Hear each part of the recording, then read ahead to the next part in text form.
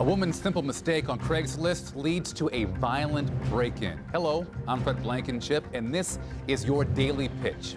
That mom from Gwinnett County says robbers held a gun to her head and punched her in the face when they showed up at her house. And she says her mistake was listing her home address in a Craigslist ad to sell her car. Now, a warning for you all right here. If you are buying or selling on Craigslist, make sure you please meet in a public place. Your safety is paramount.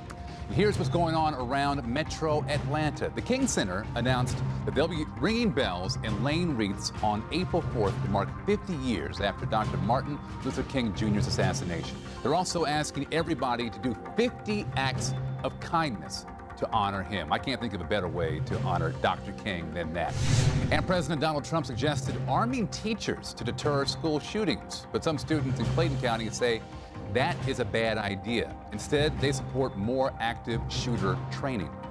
It is almost the weekend, and Severe Weather Team 2 meteorologist Brad Nitt says you can expect a cool down from these warm temperatures. Yeah, we continue with warm weather near record highs Friday and Saturday, and we'll be dry with only an isolated shower. Different story Sunday. Rain comes in, the risk of storms and cooler air to follow. Get out and have some fun for a great cause Saturday at the Cupid's Undie Run. It's a mile-long run that starts and ends with a party at Big Sky in Buckhead in a costume, or your undies are encouraged. It's all to find a cure for neurofibromatosis. You definitely want to help out there. Head to WSBTV.com for more information.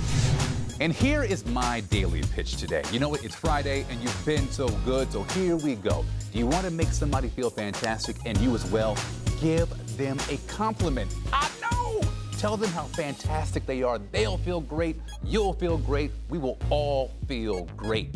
Yes, and that was my daily pitch for your Friday. Have a fantastic day, and remember, let's go get it.